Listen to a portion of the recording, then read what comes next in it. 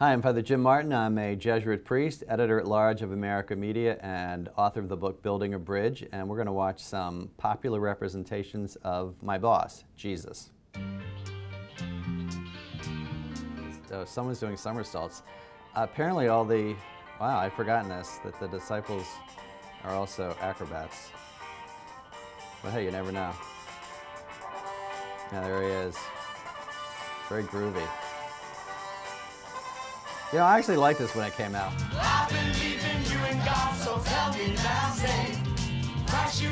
You know, I thought this was actually very good in terms of depicting how the crowds would have tried to make Jesus into kind of a famous person. In the Gospels, they talk about Jesus' fame going from place to place. So I think it's actually pretty accurate in a very contemporary way. You know, one of Jesus' temptations is to kind of resist the crowd's desire to make him into the king. And also, as they're saying, to make him into a revolutionary. Yeah, I'm a fan, frankly. Some people have said it's blasphemous. I don't think it's blasphemous at all. It's a kind of reimagining of the Jesus story and trying to make it contemporary. And I think it expresses very well the themes of the way that the crowds did, in fact, according to the Gospels, approach Jesus and how he had to distance himself from that desire to make him king.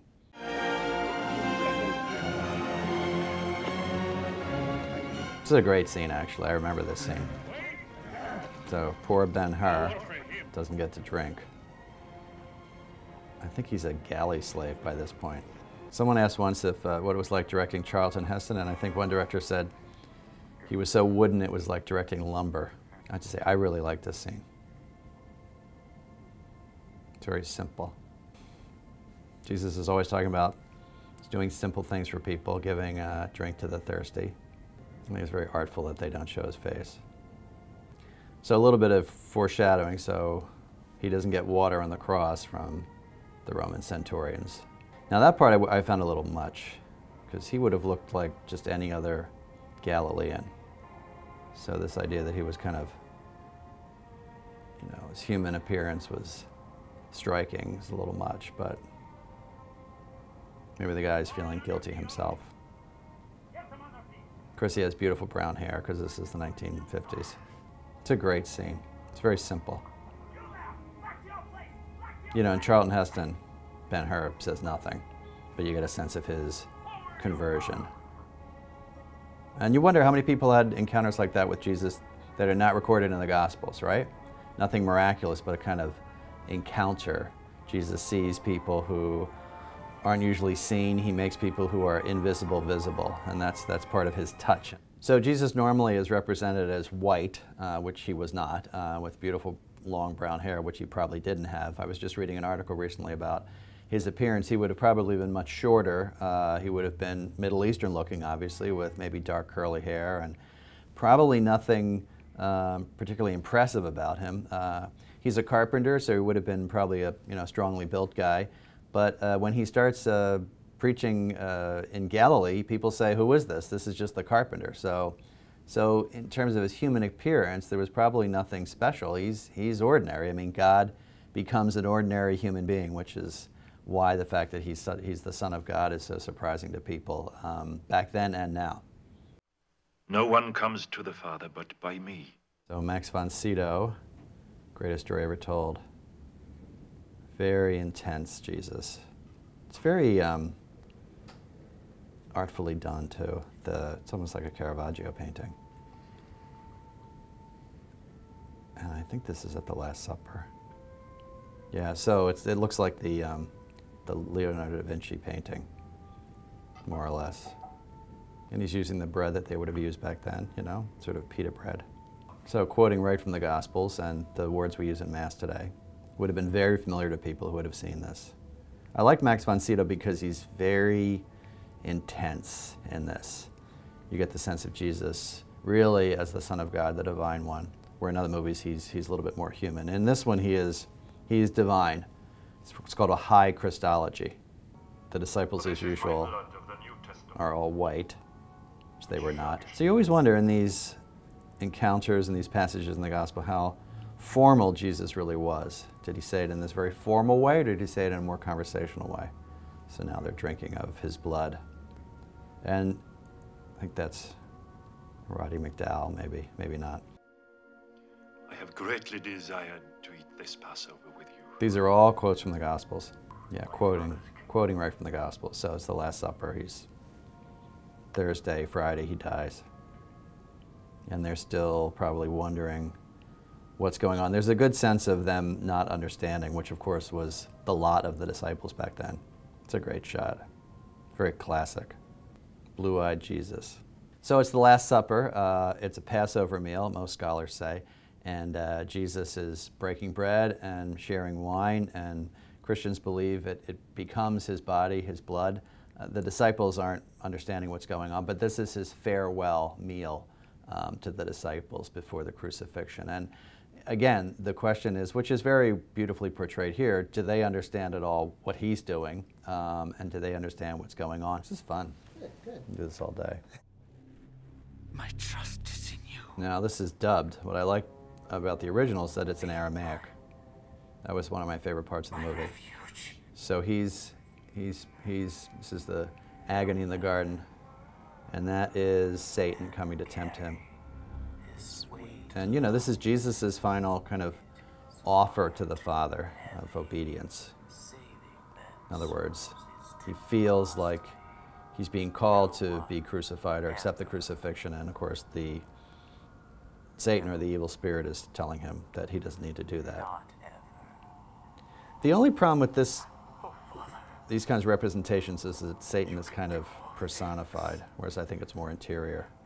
Chalice, go from me. One of the great things about this part of the Gospels is that line, remove this cup from me, let this chalice go from me, it shows Jesus' humanity. He's not courting death. He doesn't want to be crucified. But then he ultimately accepts the Father's will. Somehow he intuits that. I found this movie very powerful, a little too violent for my taste. I thought the emphasis on the crucifixion was a little excessive. You know, I would have liked to have seen more about his ministry. You know, someone pointed out that Jesus would have been just another kind of criminal to the Romans. They wouldn't have focused so much on him. And so I think the movie makes it look a little too much like he's the kind of the worst criminal that had ever lived, and the Romans really, kind of had it in for him, which they did, but not kind of just him. And I found it a little too gory. But what I liked about it was that it was very authentic. I love the fact that he spoke in Aramaic, and and the crucifixion was brutal. And I think one of the things that this movie did for people is remind people that it wasn't the kind of sanitized crucifixion that we often see in movies, that it really was very bloody. And there are signs in the Gospels of that. So I thought it was a needed corrective to some of the movies, but again, maybe a little too gory for my particular taste. But I actually thought Jim Caviezel did a great job in this. South Park. Bene de Gale. Yes, I think I do. Lock and load. I don't know what I could say about that other than clearly that is not the Jesus that I know. In a sense, I don't get too offended about this. I mean, Jesus is part of our culture in the United States, is part of popular culture in the United States, so it's not surprising that he shows up in South Park. Sometimes in South Park he says smart things, sometimes in South Park he does dumb things like take a gun and says lock and load, but it is satire after all, so I don't think we're expecting commentary on the Gospels from South Park. I don't know that too many people get their idea of who Jesus is from South Park, and if they do, they're going to be sadly mistaken when they get to heaven. So now one of my favorites. The Annunciation scene from the Gospel of Luke, and it's Mary's encounter with the angel, and it's done so beautifully. So that's Mary. She's asleep in her little town of Nazareth. She probably would have been 14, 15 at the time. This is Elizabeth Hussey, who was a little older. And the sort of shutter on the window opens up and a light comes onto her. And this is the angel, which you do not see. It's really beautiful. So she's afraid, Mary's afraid, just as in the Gospels. That's her mother, Anne, who wakes up. hears something, doesn't see anything. She just sees the light. Some of my favorite scenes. Who are you? So you hear just her side of the conversation. It's really very clever. More or less right from the Gospels. So the angel's speaking to her now, saying that you're going to bear a child. So Anne doesn't see anything. So right from the Gospels. So you're going to bear a son. How can that be, she says.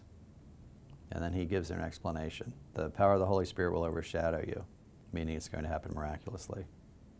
And the angel reminds her that her cousin, who was thought to be barren, is now with child, kind of proof of what God can do.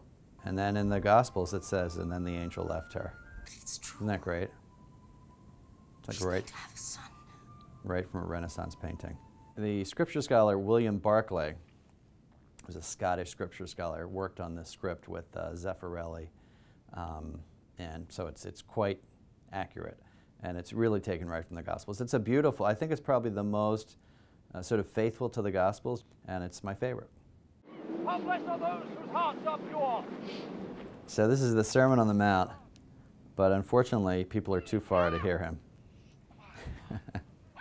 That's Brian and the Virgin Mandy. So you never have any idea like what the crowds were like back then, so who knows, maybe they were arguing like this. Now I didn't mind this movie because, you know, you have Brian who's separate from Jesus, so we know that it's not Jesus. But they are actually listening to Jesus right now. This is my favorite line, blessed are the cheesemakers they hear. What's so special about the cheesemakers? And the other guy says it's not meant to be taken literally, it refers to any manufacturer of dairy products. Which someone said that he's the first theologian, he's interpreting things. Now they just argue.